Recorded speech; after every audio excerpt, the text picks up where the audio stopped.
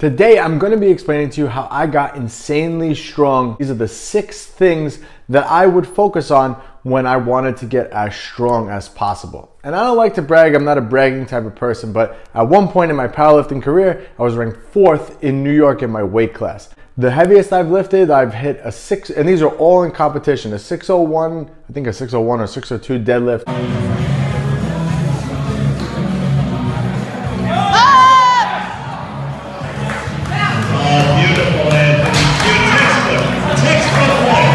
In a meet at 194, I've done 372 paused bench in a powerlifting meet. Again, you have to come down to your chest, pause there, and then they tell you what the rack is.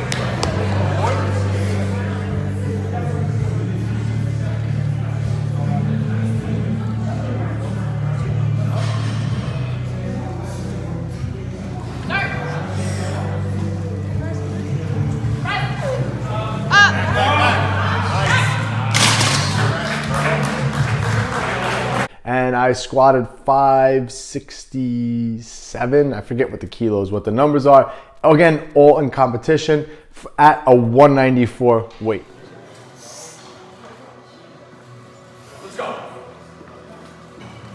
Squat. Yep. And the lift is good. Anthony Bevilacqua's in the house. It's a pretty impressive lifts considering that I am 100% natural, but I've been training for a long time.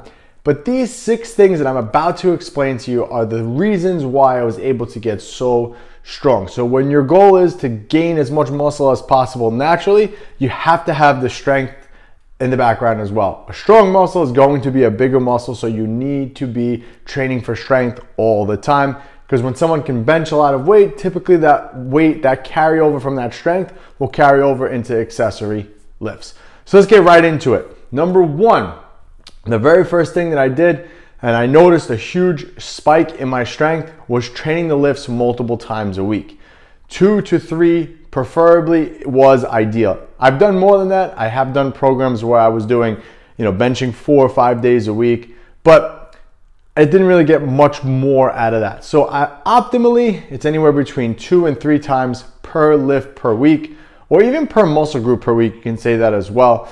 But I noticed that when I did anything less frequent than that, the strength gains just weren't there. I was just not seeing the exact what I needed to get to, and I would kind of always feel rusty by the next week. So like, for example, if I did squats on Monday and then the next time I did squats was Monday again, I would just kind of feel like rusty, like it just didn't feel right. Everything didn't feel smooth. But when I was training the lifts 2 or 3 times a week, I could almost like grease that groove every couple of days. Anything less than 2 or 3 times a week is not optimal for strength gains.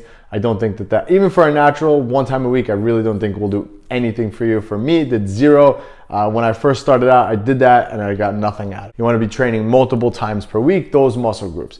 And again, you could break that up however you want. You could do, if you want to get stronger legs and squat more, then you would do squats, 3 times a week. Or you could do push, pull. Doesn't really matter how you break it down as long as you're hitting the lifts that you want to get better at multiple times a week. Number 2, always train with progression.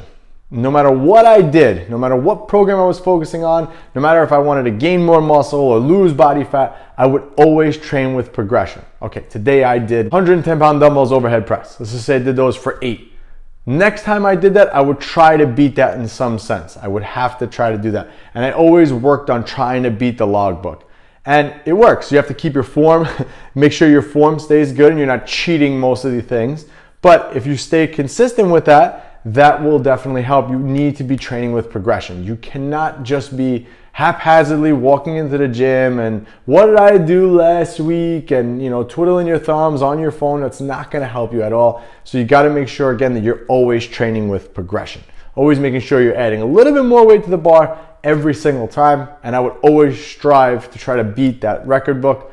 And it gets hard to do at a certain point, but as long as you're trying, every time, you're gonna make progress. Number 3, and this strategy worked the best for me. I will link the program below so you can actually follow the same program that got me to being 4th in New York in my weight class. This is the exact program I use, so that link is below. But I would always undulate my reps. What worked for me the best was undulating my reps on a weekly basis, essentially. So if I did, let's say I did 12 reps on Monday, maybe I did 8 reps on Wednesday, and then maybe on Saturday I did 5 reps.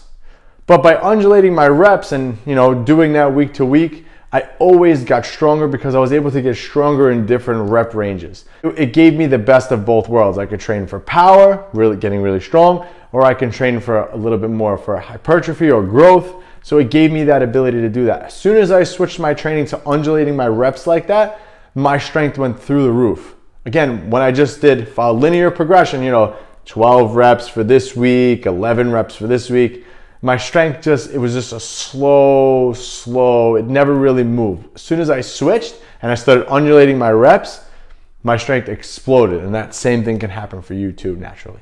Number 4, it's a little bit different than lifting this one, but I ate higher protein. Your diet is everything. 70% of your results are gonna come from what you eat. So you need to make sure you're eating higher protein than normal because that will help you recover. My diet was essentially, and I hate to say the word perfect, but I always hit my macros every day. I never really miss. So again, that just allowed me to recover better.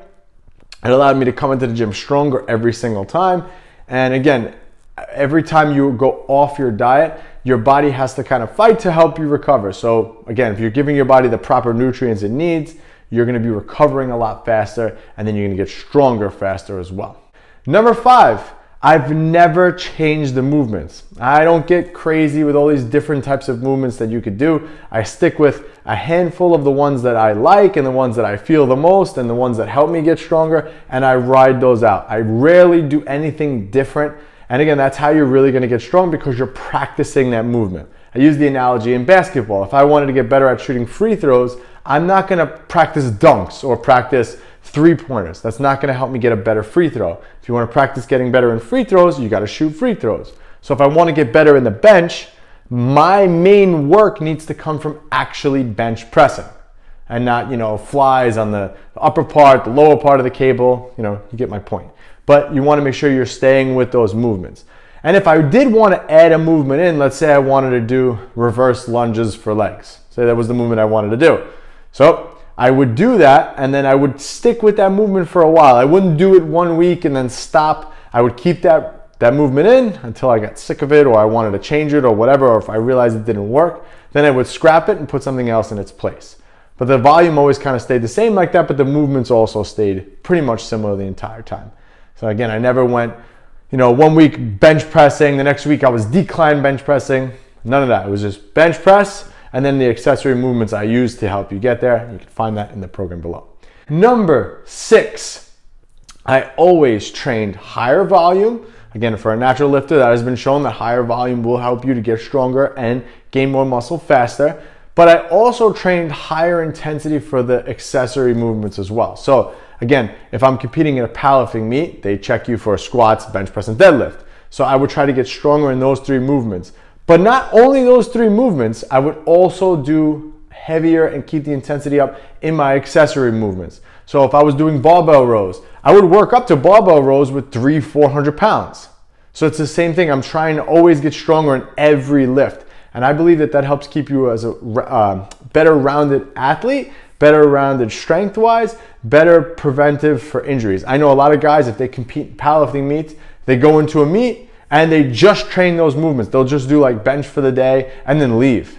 You got to get stronger with everything else, because again, if you have a weak point in a bench press, you need to be able to address that weak point, and the only way to do that is with a little bit more volume and training a little bit more intensely those accessory movements. So that's it. That's how I was able to, again, achieve these kinds of lifts and essentially deadlift almost, 3 times my body weight. Well, it was 3 times, a little over 3 times my body weight. I was very close to squatting twice my body weight. No, more than twice. Sorry, 3 times my body weight. And bench, I think that was at 2 times body weight. I don't know the math on that, but the goal is always to get to a 405 bench. It's like my ultimate goal. But again, if you want to get as strong as possible, follow these 6 principles and they'll help you get to that promised land. The main thing is you just need to stay consistent. I hope this helped you. Check out the program below, and I'll catch you guys on the next one.